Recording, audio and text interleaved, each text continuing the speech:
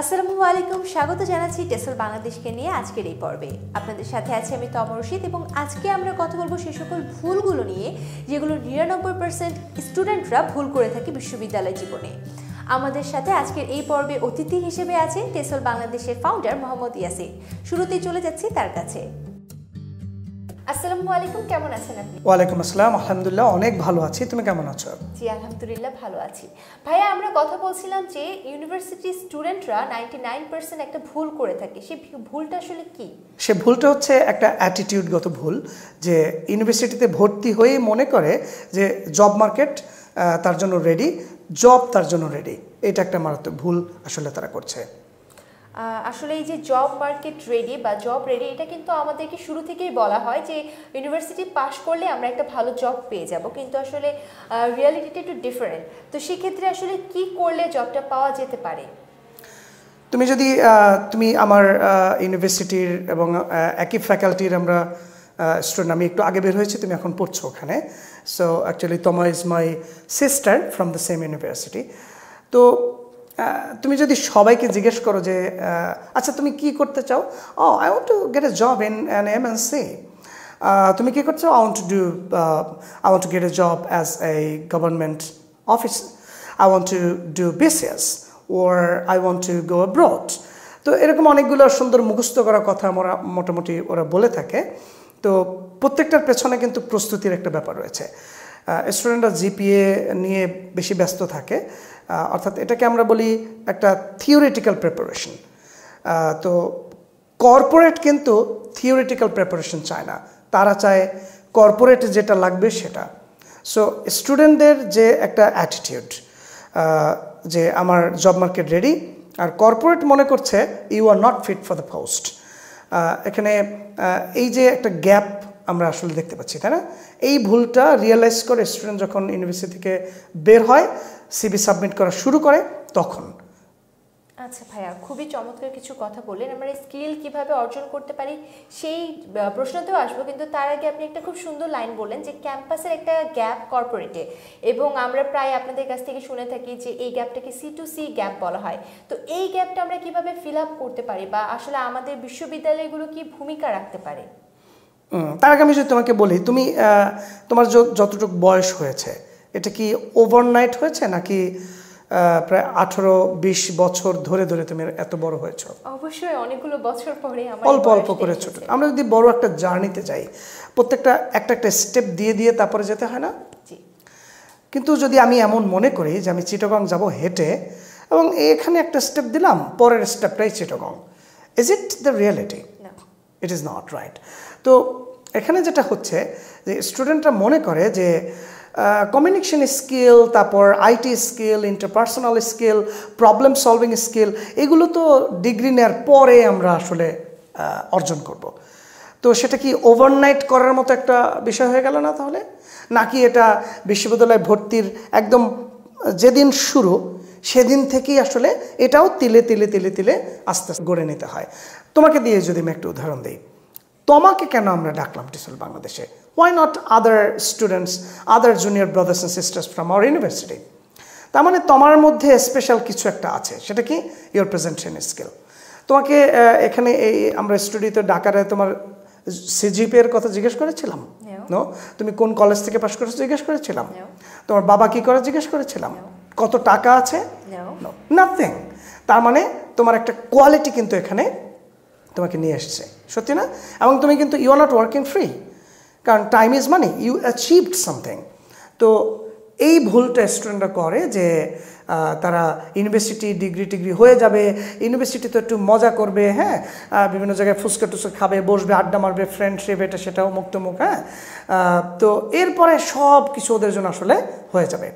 তোমাকে একটা ভয়ানক তথ্য দিই, একটা খোঁচা মেরে আমি বলি, এমন দেশটি কোথাও খুঁজে পাবে না তুমি। সেটা কি? যে বাংলাদেশের প্রায় 90% শিক্ষার্থী, ইউনিভার্সিটির শিক্ষার্থীরা কিচ্ছু করে না, তারা শুধু পড়াশোনা করে। এই দেশের ছেলে মেয়েগুলোই যখন তোমার বিদেশে পড়তে যায়, তখন এখানে বসেই ঠিক করে ওখানে গিয়ে কি করবে। আর এখানে হচ্ছে আমরা লুতুপুতু বাচ্চা বলি যে বাবা ও এখন তোমার কাজ করার দরকার নাই, তুমি শুধু পড়াশোনা করো। তাহলে বাবা তুমি পড়াশোনা করে তারপর কি করবা? তারপর তো কোনো কাজ করবা। তার মানে তুমি কি সারা জীবন পড়াশোনা করার জন্য পড়াশোনা করছো, নাকি কাজ করার জন্য পড়াশোনা করছো? Why don't you start working when you start your education life? I mean your university life. So এই যে অ্যাটিটিউডের একটা আমি বললাম না গ্যাপ, এবং 18 বছরের পর তো ছেলেমেয়েদের টাকাই নেওয়া উচিত না বাবা মার কাছ থেকে। হ্যাঁ, it's a sort of begging, I must say. ভাই আসলে এই কথার পরিপ্রেক্ষিতে একটা প্রশ্ন করতে চাই, সেটা হচ্ছে যে পড়াশোনা অনেকের বাবা মা বলে বা অনেক স্টুডেন্টরা আমরা মনে করি যে সিজি অনেক ভালো করব, 4-এ 4 পাবো, 3.50 পাবো, এবং এদের অনেক সময় দেখা যায় যে বেসিক নলেজগুলো কিংবা হচ্ছে সাধারণ জ্ঞান কিংবা কমিউনিকেশন স্কিল এগুলো তারা আসলেভাবে ফোকাস দিতে পারে না বা তারা দিতে চায় না। তো তাদের সিজিটা সেক্ষেত্রে কতটুকু উপকার করছে তাদের? CGPA doesn't help, truly it doesn't help. তোমাকে আরেকটা ছোট্ট গল্প বলি। আমাদের এখানে একজন চাকরির ইন্টারভিউতে আসলো। আমাদের মার্কেটিং অ্যান্ড ব্র্যান্ডিং ডিপার্টমেন্টে একজন হেড দরকার। তো আমার প্রথম প্রশ্নই ছিল তার কাছে, what is your expectation? I mean by expectation যে তোমার আসলে স্যালারি কত লাগবে। He said 75,000 per month. That's good. কবে জয়েন করতে পারবে? বলছে আমি ফ্রি। আমি বলছি কালকে জয়েন করো। সো সে তো খুব খুশি যে যা চেয়েছে তাই আমি রাজি হচ্ছি। বলছি that is your expectation, now you ask my expectation from you. তখন তো একটু ভয় পেল সামান্য। Sir what is your expectation? আমি বলছি যে একটা রেশিও রয়েছে যে একটা এমপ্লয়িকে যত টাকা, 1 টাকা যদি তুমি এমপ্লয়িকে দাও, তাহলে তোমার কোম্পানিকে যদি ভালো করে সার্ভাইভ করাতে চাও, তাহলে তোমার 12 টাকা ওই এমপ্লয়ের কাছ থেকে ইনকাম করতে হবে। সো 1:12। সব আমরা ফিক্সড এক্সপেন্স, ভ্যারিয়েবল এক্সপেন্স এগুলো সব বাদ দিয়ে কিছু ফান্ড জমানো সব মিলিয়ে আমরা এরকম একটা রেশিও আমরা দেখেছি যে 1:12। তো আমি বললাম যে তুমি তাহলে তোমার 75 × 12 এই পরিমাণে টাকা তুমি কোম্পানিকে আর্ন করে দেবে, এটা হচ্ছে আমার এক্সপেকটেশন তোমার কাছ থেকে। তখন সে বলল স্যার আই উইল ট্রাই। তা আমি বললাম যে হ্যাঁ আমি স্যালারি দিতেও আই উইল ট্রাই। জয়েন করবা? বলছে নো। বলছে ইউ ক্যান গো। কি বুঝলে এটা দিয়ে তোমার, তুমি বলো তো? আসলে যেটা বুঝলাম সেটা হচ্ছে তার স্কিলটাই এখানে মেইন বিষয়। কারণ আমি যখন তাকে 75 দিব, তখন অবশ্যই আমি তো তার কাছ থেকে দ্বিগুণ আশা করবই, অ্যাকচুয়ালি 12 টাইমস। এন্ড সে যদি সেটা মানে পুরোপুরি বিশ্বাসের সাথে বলতেই না পারে যে ইয়েস আই ক্যান, তাহলে তো আমি কেন তাকে না, সে যদি বলে আই উইল ট্রাই, মানে আমি চেষ্টা করব এটা, তাহলে বেতন দিতে আমি কেন একদম বলবো হ্যাঁ তোমাকে বেতন আমি দিবই। তার মানে ইউনিভার্সিটি স্টুডেন্টদের তোমাদের এই কথাটা দিয়ে মনে হয় আমি কিন্তু খুব ভালো একজন ইন্টারভিউয়ার। হ্যাঁ, আমার কাছে ইন্টারভিউ দিলে মানে বুঝবা কত ধানে কত চাল আছে। তো তোমার ইউনিভার্সিটির ডিগ্রি আসলে কোনো কাজে লাগবে না। এবং আমি খুবই দুঃখের সাথে বলতে চাই, বাংলাদেশের বিশ্ববিদ্যালয়ের শিক্ষকগণ উইথ ডিউ রেসপেক্ট, এর 90% ইন্ডাস্ট্রির সাথে জড়িত না। তারা শুধু পড়ানোর জন্যই পড়ায়। তারা রিস্ক নিয়ে পড়াচ্ছেন, কিন্তু তাকে বলা আপনি কখনো রিস্ক নিয়েছেন? ও no, I know only theory. দেন তুমি কোন ধরনের এন্টারপ্রেনার তৈরি করবে? সো আমাদের স্টুডেন্টরা বিশ্ববিদ্যালয়ের ডিগ্রি যে নিচ্ছে এরা আসলে কর্পোরেটে যাওয়ার জন্য প্রস্তুত নয়। আর MNC, that's a big thing. 99.99% students are not fit for the multinational corporations. I mean it.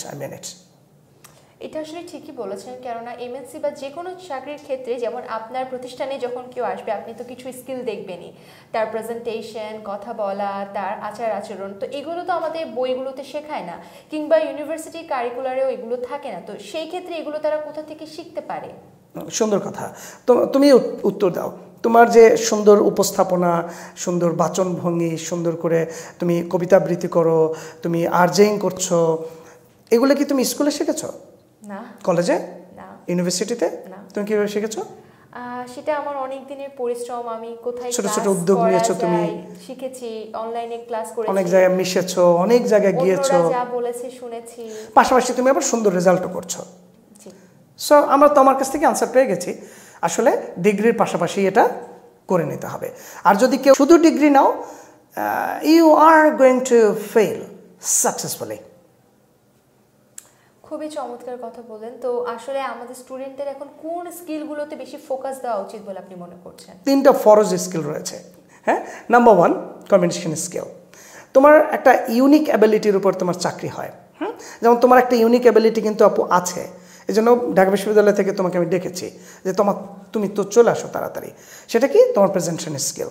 এটা তোমার একটা ইউনিক অ্যাবিলিটি, যেটা আসলে 5000 বিশ্ববিদ্যালয়ের শিক্ষার্থীর মধ্যে এই অ্যাবিলিটিটা নেই।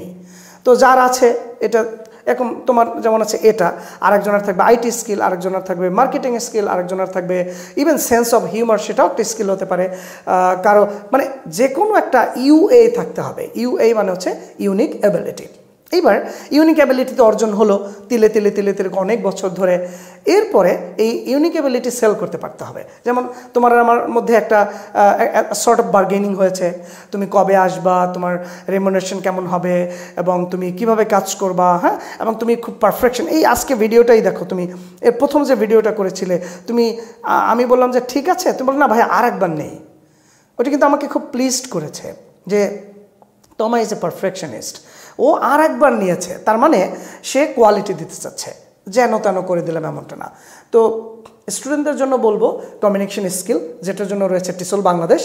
এবং আমরা বলে থাকি যাদের আর্থিক অবস্থা ভালো তারা তো আমাদের কোর্সগুলো করবেই, যাদের আর্থিক অবস্থা খারাপ তারাও করবে।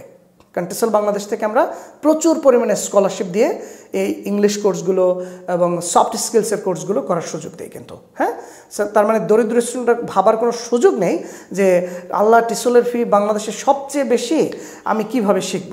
অবশ্যই, কারণ আমিও একসময় এরকম নিডি ছিলাম, সেই কথা মাথায় রেখেছি আমি, এবং দরিদ্র স্টুডেন্টদের জন্য সব সময় ব্যবস্থা রেখেছি। আল্লাহ আমাকে যতদিন বাঁচিয়ে রাখবেন, it is my word to my nation, to my Bangladesh. অবশ্যই টিসল তোমাদের পাশে এই ফিয়ের সাপোর্টের ক্ষেত্রে অবশ্যই দাঁড়াবে। তার মানে প্রথম হচ্ছে আপু কি কমিউনিকেশন স্কিল, সেকেন্ড হচ্ছে আইটি স্কিল।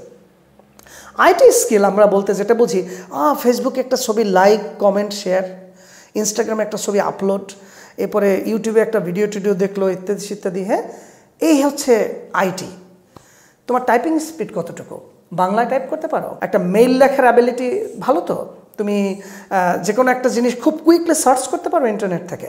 তুমি একটা ইনস্ট্যান্ট টাইম 10 মিনিটস এর মধ্যে একটা প্রেজেন্টেশন দিতে হবে। You have to make your PPT and definitely professionally. Can you do that? Can you handle different situations? তো এই আইটি স্কিল মাস্ট, কারণ এখন সব প্রতিষ্ঠান ভার্চুয়ালি আসলে রান করবে। বিলিভ ইট অর নট, তুমি প্রস্তুত হও আর না হও, the world is going to B virtual. That's must. And the third skill, যেটা হচ্ছে ম্যাথমেটিক্স স্কিল, এটা খুবই ইম্পর্ট্যান্ট। সবার লাগবে ব্যাপারটা তা না, যেমন তোমার ম্যাথ না হলেও অসুবিধা নেই প্রেজেন্টেশনে।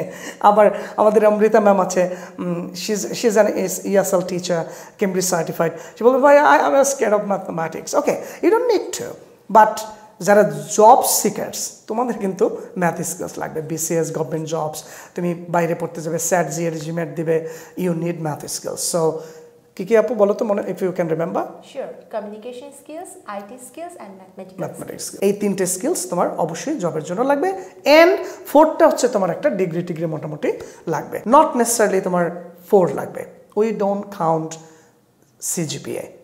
ইট ওয়াজ এ নাইস কোয়েশ্চেন দো। থ্যাংক ইউ ভাইয়া। আমার একদম লাস্ট একটা প্রশ্ন, সেটা হচ্ছে কথার মাঝে আপনি বলেছিলেন দরিদ্র শিক্ষার্থীদের জন্য একটা ব্যবস্থা রেখেছেন, তো সেক্ষেত্রে তারা এই স্কলারশিপটা কিভাবে পেতে পারে? কেননা অনেকেই আছে যারা পড়তে চায় দরিদ্র, আবার তেমন ভালো স্টুডেন্টও না। যারা ভালো স্টুডেন্ট না তারাই তো পড়বে।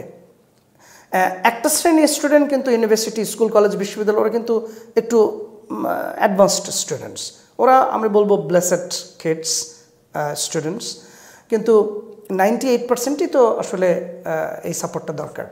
তো এই স্কলারশিপ যারা দরিদ্র স্টুডেন্টদের কথা বলছি, আবার সবাই দরিদ্র হয়ে যেও না, তাহলে টিসল বাংলাদেশ তো সার্ভাইভ করবে না, তাই না? যাদের আর্থিক সমস্যা নেই তারা অবশ্যই টাকা দিয়ে পড়বে, আর যাদের আর্থিক সমস্যা আছে তারা স্কলারশিপ পেতে হলে আমরা 2টা নাম্বার দিচ্ছি। একটা আমাদের হেড অফ মার্কেটিংয়ের নাম্বার 016200000994, এবং আমার নাম্বারটি দিচ্ছি, don't call, just text me, 01633386868. We'll help you. অসংখ্য ধন্যবাদ ভাইয়া, খুবই চমৎকার আজকে কিছু কথা বলেন ইংলিশ লার্নিং নিয়ে এবং বিশেষ করে ইউনিভার্সিটি স্টুডেন্টদের ভুলগুলো কিভাবে শুধরানো যায়। আশা করি তারা ইউনিভার্সিটিতে ভর্তি হওয়ার পরেই সেই ভুলগুলো শুধরানোর চেষ্টা করবে। আর যারা এখনও আসলে ইউনিভার্সিটিতে পড়ছেন কিন্তু ভুলগুলো শুধরানোর চেষ্টা করেনি, তাদের কিন্তু এখনই সময় আপনার এই সকল স্কিলগুলো অর্জন করার। আপনাকে অসংখ্য ধন্যবাদ। তোমাকে অনেক অনেক ধন্যবাদ আপু, এবং আমি দোয়া করছি তুমি যেন আরও অনেক বড় হও এবং তোমার মতো যেন ইউনিভার্সিটি স্টুডেন্টরা হয়। So thanks for watching hour video. আসসালামু আলাইকুম। আসসালামু আলাইকুম।